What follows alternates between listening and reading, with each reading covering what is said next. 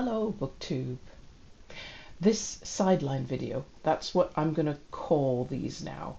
I want you to be able to distinguish them from coffee breaks.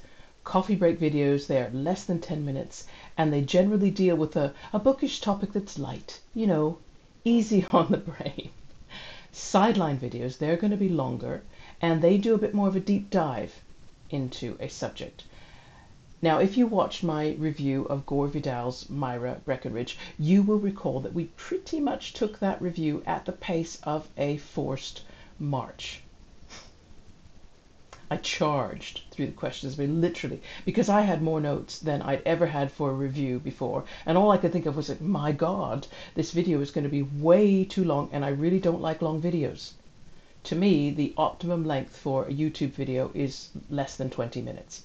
So, okay, the Vidal review you watched, it came to just under 17 minutes. So, whew, relief, okay? But the truth is the only way that I got under that 20-minute threshold was by cutting. Loads of my notes, they got saved to another location because I made a judgment call on them. I looked at them and thought, nah, this topic is a diversion. It's not really about what the book is. And then in hindsight, I thought, no, this isn't a diversion. The single reason that Gore Vidal wrote the novel was to discover the person of Myra Breckinridge. I'm going to quote now. Remember the biography by Jay Parini. I'm going to quote from page 195. This is Vidal being quoted from an interview he gave in 1993. He says, "I recall sitting at my desk on a warm spring day in Rome, staring into space, when a voice entered my head. I am Myra Breckinridge, whom no man will ever possess." I never quite had that experience, an otherworldly voice, one that took me over. I felt like a medium. The book poured out in a few weeks, the short chapters just unfurled. I felt I must find out what happened and watch the developing plot with interest. End quote. And see, novels that write themselves like that, they're interesting to me. They seem to be coming from somewhere outside the writer. And it's what the classical world, it must be the reason they invented muses, to try to explain that kind of literary experience. Okay, before I get started, big spoiler alert. I am going to reveal a lot of key plot points as I talk. So if you've taken the decision you want to read Myra and you want all the enjoyment of surprise, then, close this video now. Okay, come back maybe when you've read the book. Yeah. If you're like me and you think you'll probably forget everything that I say after a couple of days, that's my memory, folks. So you'll still have all the enjoyment of surprise, right? Then it'll be great to have your company right now. Right. Welcome back. New picture. First spoiler. Myra Breckinridge is a trans woman. She was assigned male at birth, and her mother named her Myron. Myron underwent gender reassignment surgery and hormone treatment to change her body. Yet, as I was reading the novel, this funny question just kept nagging me. Was Myra providing transgender representation? I mean, that might sound like the weirdest question. I mean, what else could she be? If she is a trans woman, then surely she's providing trans representation. Well, you see, by the end of the novel, the answer that I came to was that she was not representative, but in another way she was. Okay, yeah, I know. I got to explain that. I know. Like, what do I mean, first of all, when I say that Myra was not representative? Like how? In what way? Well, what I mean is that throughout the text, I couldn't find any indication that Myra had experienced gender dysphoria before she transitioned. And there was nothing in the text to kind of convince me that Myra felt more like her authentic self after she transitioned. The reasons that she gave for the transition as well, see, you remember the quote from the review, to destroy traditional masculinity. I thought, well, okay, Myra, I get that you're angry against traditional masculinity. I get that. But, revenge, that seems like a bit of a weird reason to transition. So, and then later in the novel, you have Myra. She gets her revenge on one man, Rusty Godowski.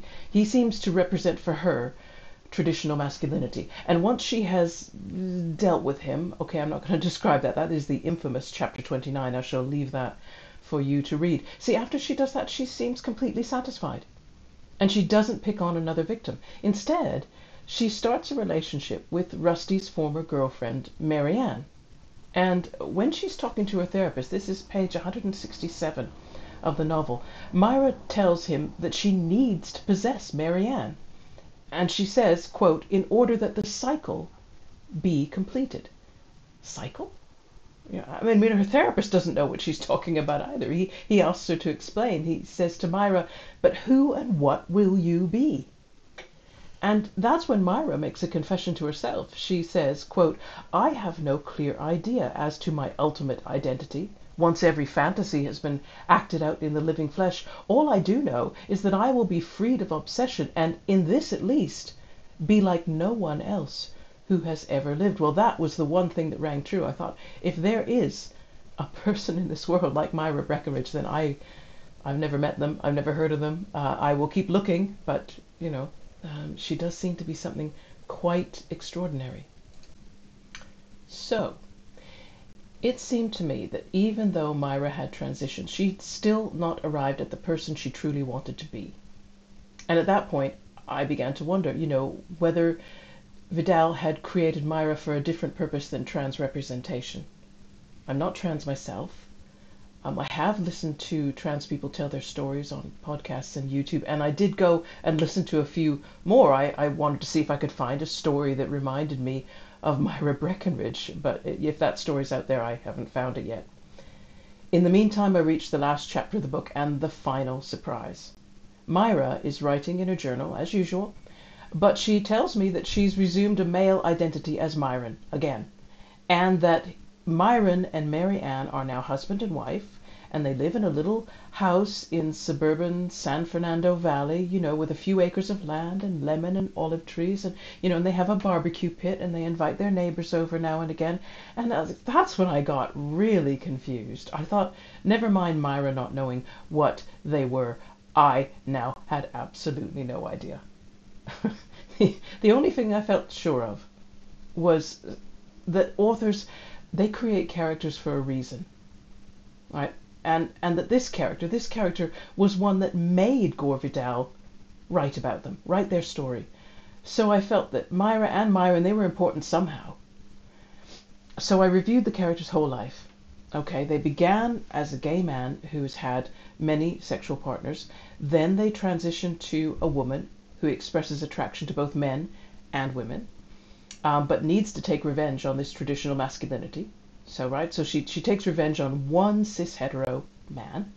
Then she falls in love with a cis woman, Marianne, even though Marianne is kind of reluctant to enter a lesbian relationship.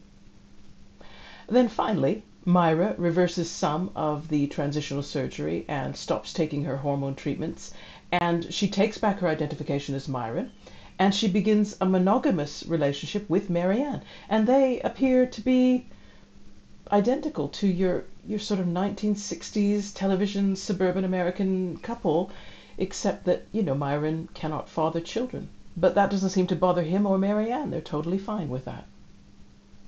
So the more I thought about it, the more it seemed that this creation of Myra Breckinridge, it wasn't about the representation of any particular sexuality or gender expression.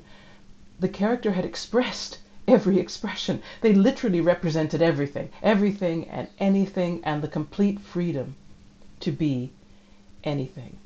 And of course, that freedom would need to attack traditional concepts of masculinity, because it's those concepts that are at the root of what traps everybody in gender and sexual stereotypes. And it's what makes people frustrated and angry because they can't express their authentic selves. Okay, so what conclusion did I come to? In my mind, Myron was something more than human. What do I mean by that? I mean, she was a symbol, maybe an energy, a spirit. There's a word I'm looking for. archetype. That's the word I'm looking for, archetype. Uh, Myra made me think of the tarot, particularly the Thoth tarot, which was a collaboration between the occultist Aleister Crowley and the painter Lady Frida Harris. I just want to show you a couple of cards from that deck on screen. Bear with me. This is card number 2 and card number 14 of the Major Arcana. The figure on the left is the High Priestess. Now, she is feminine down to her waist. So you can see that she has breasts. Down below that, her legs are heavier in build, and the bow and arrow on her lap is a phallic symbol. So she is an androgynous being. Her hands are extended out to touch 2 pillars, which represent opposite energies, and she is either receiving energy from them or giving energy to them. So she is an androgynous figure. On the right, you have art or alchemy. So that is also a 2-headed, opposites together in the same body kind of representation. And that person is mixing together the opposing elements of fire and water. Now, I could talk forever about tarot symbolism, right? Don't let me do that. I just want to say that the interpretation that seems most relevant to Myra Breckinridge is that these figures represent all possibilities of expression. The art or the alchemy card emphasizes how every individual is a specific selection of expressions unique to them. The High Priestess is almost a guardian of the sacredness of all possibilities. And it is the High Priestess symbol that, to me, began to feel the same as Myra Breckinridge, and Myra Breckinridge began to seem to me to be the High Priestess of all expression, ensuring that people are never cut off from the authentic expression of themselves. And that, when I look back at the novel, that seemed to align. Let me quote again. I'm going to end this video with this quote from Myra on page 180. She says, "A new world is being born without a single reliable witness except me. I alone have the intuition, as well as the profound grasp of philosophy and psychology, to trace for man not only what he is, but what he must become. Once he has ceased to be confined to a single sexual role, to a single person, once he has become free to blend with others, to exchange personalities with both men and women, to play out the most elaborate of dreams in a world where there will be no limits to the human spirit's play. As I have been goddess, so others can be whatever they want in this vast theater we call the world."